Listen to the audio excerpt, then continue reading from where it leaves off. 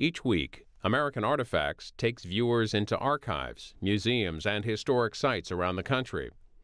The USS Constitution was launched in Boston in 1797 and named by President George Washington for the Constitution of the United States.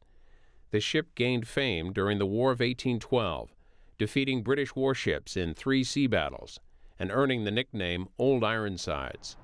American History TV visited the USS Constitution Museum in Boston, located at the same pier where the ship is docked today. The museum's president, Anne Grimes Rand, gave us a tour of some of the museum's exhibits and artifacts, which trace the history of the ship from its construction to its role in the War of 1812 to the present day. Constitution had an exciting escape from the British in July of 1812, and this painting shows that. Constitution was sailing up to the New York coast, up to New York from Chesapeake Bay, and she saw 5 ships on the horizon, and she thought it was the American squadron that she was supposed to meet. It was sunset, so she sailed up toward them, and you would have private signals of the day to signal an American ship. At night, you would use a series of lights. So Constitution made the light signals, but she didn't get the proper signals back from the other ships. So instead of sailing directly toward them, she sailed off the coast, and in the morning it became apparent that it was a British squadron who was sailing to New York to meet the Americans, instead of the Americans Constitution wanted to meet. So now Constitution was facing 5 British ships. She tried to outsail them, but it was a very light air day. You can see that in addition to her normal sails, in the painting here off to the side are additional sails called stunsails, so you could add even extra canvas to try to escape from the British. So the British did the same. They set all their canvas. They tried launching the rowboats, rowing to tow Constitution away from the British, and the British did the same. In fact, they concentrated all of their rowboats on the ship closest to Constitution. So finally, Lieutenant Charles Morris, the first lieutenant on Constitution, suggested kedging. They were off the coast of New Jersey, which is a gradual, sandy, shallow coast. So they were able to row, send a small boat ahead of Constitution and drop the anchor, and then the men at the capstan would push the capstan bars, which is like a giant human-powered pulley that would haul Constitution up to the anchor, while other men rowed another anchor forward. So by kedging, they could move the ship when there was no wind to try and stay ahead of the British. This was 2 days of chase with light air, a puff now and then, and fortunately, when the breeze finally filled, it reached Constitution first. So she set all sails, scooted away in the storm before it reached the British. So war was declared against Great Britain on June 18, 1812. In July of 1812, Constitution had the Great Escape from the British. So August 19, 1812, she was still afloat, and she was the first to meet one of those 5 ships pursuing her. The Guerriere was now alone and headed to Halifax for repairs. So Constitution met Guerriere on August 19, 1812, and we have put together a diagram from Captain Hull to help you understand how that battle went.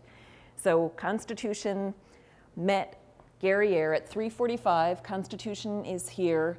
She's clearing for action. You can see that they're getting ready for battle. They shorten the sails. The men go to their guns. They get the shot and the powder all ready. They're preparing. At 4:45, Guerriere is sailing back and forth, waiting for Constitution to approach. And it isn't until the 2 ships get very close together that Captain Hull begins to fire. Guerriere sent shots to test the range, but right here by 6:20, when the 2 ships came alongside, they're firing broadside to broadside. All the guns come at the side of the ship and are firing at each other. And Hull reports in less than 15 minutes from the time we got alongside, his mizzenmast went by the board. That's the last mast of Guerriere. You can see it falling into the water here. So Guerriere has lost one of her 3 masts, and now it's dragging in the water, sort of like a sea anchor. So we think Captain Hull thought, I can cross the T. That means all of his guns would bear on Guerriere, when none of hers would be pointing at Constitution. So at 6:30, he tries to cross. As the 2 ships cross, they actually collide. And here's an image that Isaac Hull commissioned of the battle, which we've enlarged in our exhibit here. So this is the moment when the 2 ships are together that the boarders tried to cross. The first lieutenant of the Marines, William Bush, climbed onto the taffrail and asked the captain, "Shall I board her, sir?" At that moment, he actually is shot by a sharpshooter. In the rigging of the British ships, they would have Marines firing at the enemy deck. So he fell to the deck. He's the first Marine officer to die in combat in the War of 1812. Our first lieutenant, Charles Morris, then goes to lead the boarding party. He is also shot and wounded. And finally, the two ships pull apart. As the two ships pull apart, the rigging is tangled and Guerriere loses her last two masts. So when you look at the final image here, she's left a perfect wreck in the water. She has no more ability to maneuver with no masts and sails. So she has to surrender by firing a gun away from Constitution, the signal that the battle is over. So Constitution has just beaten a British frigate. Britain has been queen of the seas. As long as anyone can remember, Britain always wins sea battles. But here, USS Constitution fought the battle and they saw cannonballs bounce off of her side. And the sailor cried, "Huzzah, her sides are made of iron," which of course was a joke. She's a fully wooden ship, but she earned the nickname Old Ironsides in this battle. You can watch this or other American Artifacts programs at any time by visiting our website, cspan.org/history, and watch American Artifacts every Sunday at 8 a.m., 7 p.m., and 10 p.m. Eastern on C-SPAN 3.